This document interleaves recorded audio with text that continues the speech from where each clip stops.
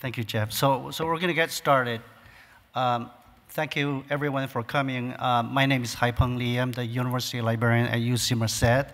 Now, throughout the day, the sessions that I've been to, there's a lot of discussions and talks about, issues from a theoretical kind of level, from a policy kind of level. So we're approaching this from a really pragmatic kind of level. How we actually planned on building facilities like this and put it to use, have it now in operation. You may have not heard about UC Merced, and I'm not surprised.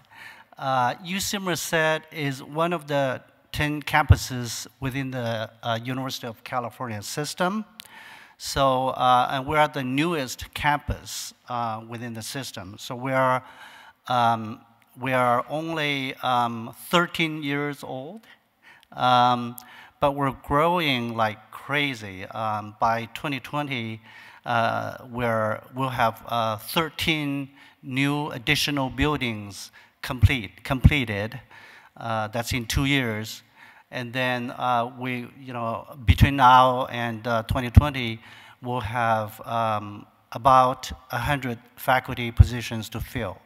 And we'll continue to expand with our student population as well. So there are a lot of exciting things that are happening. There are also a lot of challenges that we face. If you are not sure where UC Merced is, now, here's a map of California, and you can see Merced is right in the middle of the state. It's really in the Central Valley, where, 2.5 hours from San Francisco, 2 hours from Sacramento, 4 hours from LA, and we're 1.5 hours to the Yosemite National Park. And these pictures that you've seen around the perimeter, some of them are about the city, others about the campus, and still there are a few that's about the Yosemite National Park. So, virtual reality is not an unfamiliar concept anymore. It used to be to a lot of people. So a simple definition here is basically virtual reality is just a computer-generated interactive representation of an environment that looks like real.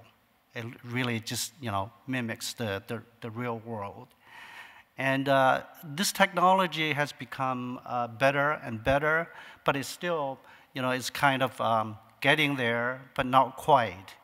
And, it's this kind of uncanny valley kind of situation where human beings are kind of hard to mimic, kind of hard to draw. So you can sort of see there's still that gap between virtual reality. There's a reason why Nemo. Right, right. For my part, I'm going to talk about the library cave from the library's point of view, but also from the campus perspective. And my colleague Jeff will talk about the wave. We have another facility in an academic building that is larger. All of this happened because of a project that 4 campuses within the UC system, UCLA, UC Berkeley, UC San Diego, and UC Merced came together to collaborate on this project that was funded with a multi-million-dollar funding to purchase these facilities to really support the mostly humanities scholars research. That's why we have Library Cave picture here, and then the wave, and also UCSD San Diego's wave here as well.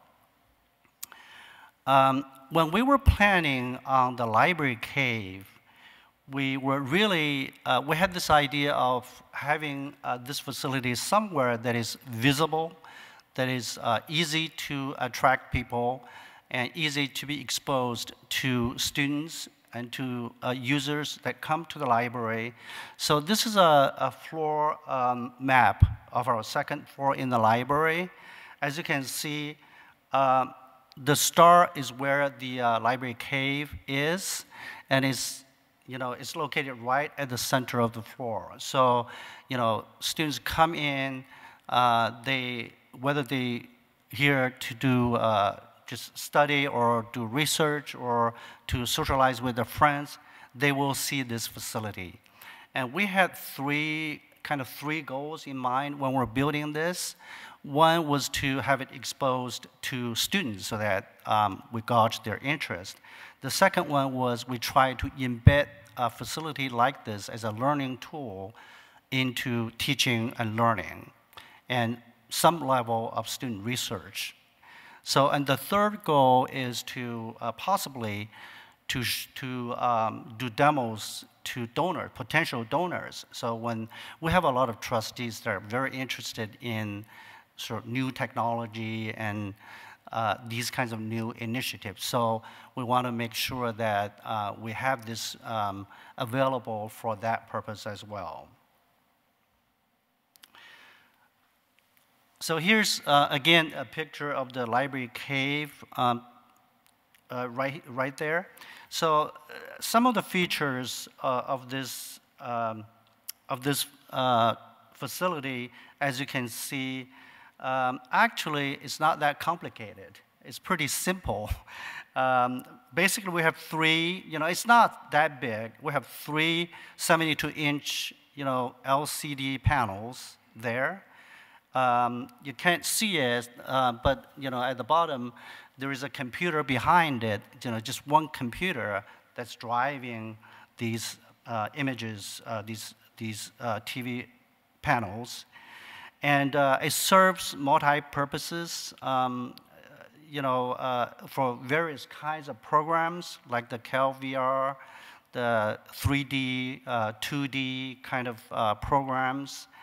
And as I said, it's not that big. It's 86 inches high and 110 inches wide and then 50 inches deep.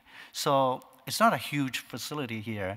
And you don't have to spend a fortune to build something like this. We only spent about $25K on something like this. Some people say, well, this technology is kind of outdated. And, but I think it serves our purpose. I think the faculty use this for their teaching and for learning. So I think it's quite good for us. And we're getting into some technical aspects of this. I'm wearing the hoodie. I'm the technical guy. Jeff is the technical guy, but I'm going to give it a try. So the whole point about VR is really to create an environment where you feel that you're a part of it. So you're immersed in this, this environment, but you have to kind of position the viewers at the right angle to be able to get the full field of view. So this is different sizes of the view and how you would position yourself in these kinds of environments. So the library cave is kind of in between the big picture and the middle picture. So it's about 6K. Well, it's 12K. And then the wave, which I'll talk about, is even bigger than all of these. And the idea is that the more field of view you can immerse yourself in, the more present and real the virtual reality will seem. Less virtual, more real. And as I said, one of the main goals was really to embed this into teaching. So we have one faculty member, Professor Nicola Licari, who actually is listed on the slide, but he couldn't come. He's not available. He's at another conference. So we started this last year as a pilot using his class. So last year he taught a World Heritage class 110 called 3D Modeling Cultural Heritage. And this semester, he's continuing to teach that. So he's teaching another one, also World Heritage 160, called Methods in Digital Heritage.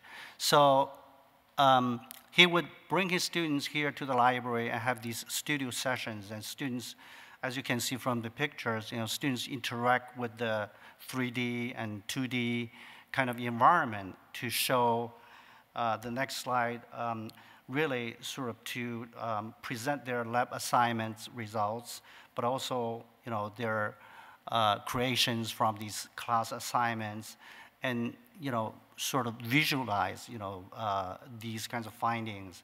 So it's really what I'm pleased about this is really embedded into the curricular planning, and so students they're actually assigned to use the facility for their work.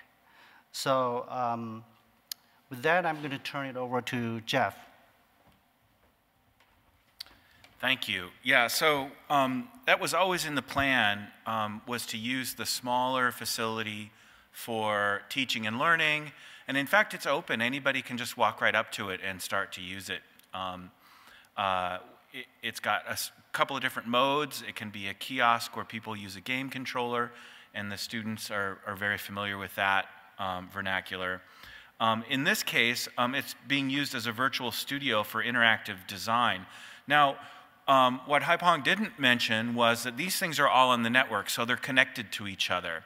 So when the graduate assistant says, okay, everybody, we're going to meet at the library, we're going to do design review, he's not carrying a thumb drive around anywhere. We can actually push files up to this device over our Science DMZ network very, very fast. It's a 10 gigabit per second network. So they can have these interactive design sessions and then be manipulating the files that reside on a server somewhere else in real time. And so it really allows them to do iterative design in a way that they couldn't do by submitting their homework, emailing, or these other ways of collaborating. Now, other people have put these small cave kiosks in libraries before. The Geisel Library here at UC San Diego is the first one. There's one at UC Berkeley's Hearst Museum of Anthropology. There's one at UCLA's museum. But the Wave, the big one, and I'll talk about that in a minute, was the first one of its kind to actually go into a digital humanities space. These usually land in engineering, computer science, sometimes medical schools. You see them in automotive design centers in one way or another, aerospace, and military applications. Never before had this technology been put into a humanities lab. So I came to the UC Merced in 2016. I'm retired faculty from the Naval Postgraduate School in Monterey. And I came all the way back from New Zealand, which is where I had retired, to build this lab. So it's really, really great. It was, for a while, the largest walk-in VR facility in the world at 166 megapixels, which provides an incredible amount of immersion and sense of presence in this virtual environment. Unlike putting on the headset, where you're sort of isolated, this is really, you're in a collaborative environment. It's a space for 5 or 6 people. You can have multiple interactive inputs. You can split the columns. It's a very, very flexible system. And this really more closely matches how we learn and how we collaborate together. So this is the technical stuff. It is why I wear the hoodie. It's built from 24K OLED TVs. So OLED is a different kind of technology than the LCD, the liquid crystal displays. It's actually, each pixel is its own light source. And since it's its own light source, if it's black, it turns off. If it's white, it lights up. So the dynamic range and the brightness is really, really incredible. They are stunning televisions, and I'm afraid once you visit the Wave, this will ruin your home television forever. So come in at your, be forewarned. It does have 10 rendering nodes, and those are high-end Linux-based machines, and each one has a dedicated GTX 1080 graphics card for each one of the screens. And we do that so we can really push the system in ways that gamers would push the system. Like I said, it's connected up to the network at a very fast speed, 10 gigabit. We have 10 gigabit per second connection to the outside world and 10 gigabit connection in between each computer. Now, to give you a little perspective, you're probably not a network engineer, 10 gigabits is actually somewhere around 10,000 times faster than your high-speed internet at home if you have 100 megabit per second. So it's quite fast. We can do multiple terabyte file transfers in a matter of hours. We can do gigabyte file transfers in a matter of seconds. So when we do collaboration with UC San Diego, we're just pushing these multi-gigabit files around like crazy. And of course, the network engineers think there's a denial of service attack going on, but really we're just doing research. We do have tracking, and if you heard the keynote this morning, you realize, oh wow, we could be really studying how people interact in these. We're not doing that yet. We use our tracker for just user interaction, because a tiny little mouse pointer would get completely lost on this screen. So we use a different way. But we can tell where you're looking and what you're pointing at. Interestingly, we also put a Dolby Atmos 11.2 surround sound system in there, and that's as good as it gets if you're out in a theater. It's a really, really nice system, and we can render 3D audio in this space as well. Now, if you look at this image, you're like, well, that's kind of weird. It's sort of just crammed in there. This room actually wasn't designed for this installation. So we retrofitted the installation to fit the room. And that means even though you don't have a brand new building that's purpose-built for this kind of stuff, you can have one of these too, because they're very flexible in their design. Now, there's nothing in here that's really revolutionary. Most of this technology has been around for a long time. The spiffiest thing are the 4K OLED TVs. Most everything else you can buy from Best Buy or B&H Photo and Video. So it's not really revolutionary, it's more evolutionary. And this is the 13th or 14th one of these that I've built over the last 10 or 15 years, with Tom DeFonte from UCSD as lead, of course. And this last bullet point here is something that I want to emphasize. We took the savings that we accrued by using this off-the-shelf, commercially available stuff, and we spent about $100,000 on building an ecosystem. So everything that you would need to use to build content for this is already included. So we have the Wave, which is the front of the house, and we have the Wave Lab, which we invite people into to create content. So that's one of the ways that we foster adoption, both for these more research-oriented facilities like the Wave and the public facilities like the LibraryCAVE. First rule, and Haipeng hinted at it, it's location, location, location. So in the library's case, front and center, right in the middle, second floor, right where all the students are at.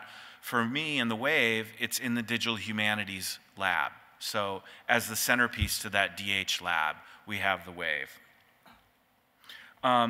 Keep the system open and running during regular business hours. That's rule 2. I walk by the LibraryCAVE every morning when I get into work to make sure that it's up and running. These things do not survive benign neglect. They take active management. Every day you've got to be checking on, is the system healthy? Is it running? Is it doing what it's supposed to be doing? Sometimes the fix is really simple. Oh, we have to turn the TVs on. Sometimes the fix is a little harder. Oh, we have to reboot the system. But every day we do a health check. Rule number 3, I've also hinted at, be permissive with access. We are inviting people to use these resources. I have an intern in the Wave Lab, and I actually got him because I left the door open. And he walked in and he said, wow, what is this?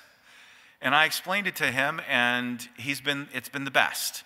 He's there for me whenever I need him. And if I'd had the door closed, I wouldn't have that intern. I wouldn't have provided that access. So don't put these in locked rooms. Just staff them with an intern. And rule 4, empower others. So really, there's no way to make a mistake here. If you do something wrong, it's not harmful. You know, worst case scenario, we turn the lights on and plug it back in. So empower others to use this. And I'm going to talk a little bit about how we are empowering others at UC Merced by doing something that I think is actually unique. And that is we have a docent guide program. So I have some VIPs coming tomorrow to the Wave Lab, and I know that our student guides will go in there and give a great demo. Doesn't cost me anything, doesn't cost our visitors anything, gives the students some really great experience, and it has been a student-led effort at UC Merced through the Student Success Internship Program. We focus on basic operation, simple troubleshooting, and navigation skills. That's step 1. We just let them kind of go wild in there. They can load any content they want, they can look at anything they want, and they can spend all afternoon in there if they have the time. So they also get a basic understanding of the component technologies, a little bit more than I gave you, but you know, still enough to address any questions people might have. And lastly, we have this student-developed magazine-style guidebook that tells them about the content that they need to interpret. They can open up a page and read all about Luxor, Egypt, which is one of the locations where we have content from. And they can speak authoritatively and tell stories, which is how we learn around the content. So our motivations for establishing this innovative program were we wanted to reach into the future by engaging these undergraduate students. Many of these undergraduate students will go on and become graduate students. Some of them will go on and get their PhDs. They'll be aware of this technology. They'll use this technology. So it's really about fostering a future where people understand this interdisciplinary collaborative framework that we're trying to build. I can't be everywhere at once, people. So I'm here talking to you. That means I'm not in the lab giving a demo or a tour. But having the student guides there means that business can continue. I have a plan for accommodating all the people that want to come through the lab. Now, we've probably had, since we opened in 2016, maybe close to 1,000 people come visit in one way or another. So it's a capacity building exercise. We also give student groups, the Student ACM, Association of Computing Machinery, Game Developers Club, the VR Club, a focus for their activities. They can come in and they can use the system for their clubs. And it allows the older students, the juniors and the seniors, to do near-peer mentoring with the younger students. So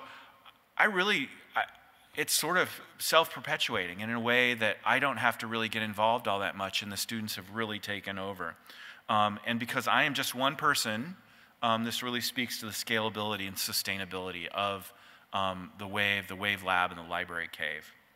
So here's my quick bullet list. Now, I put a slide in at the beginning about VR not being a new technology, right? Well, I've been in the VR game for a really long time, even by computer science standards. I started in virtual reality almost 25 years ago. I know, I was a baby. And through the 90s, through the 2000s, I started in VR before there was any such thing as a graphics card. So I've learned some really hard lessons about VR and what succeeds and what doesn't succeed. First of all, you have to build that ecosystem. It's about the tools, it's about the workflow, supporting the researchers, supporting the educators to create content and display content. You want to invite people in to share content. You want to train non-experts. It doesn't take a computer scientist or a master's student or a PhD student to give a really great tour. The undergraduates can do this as well.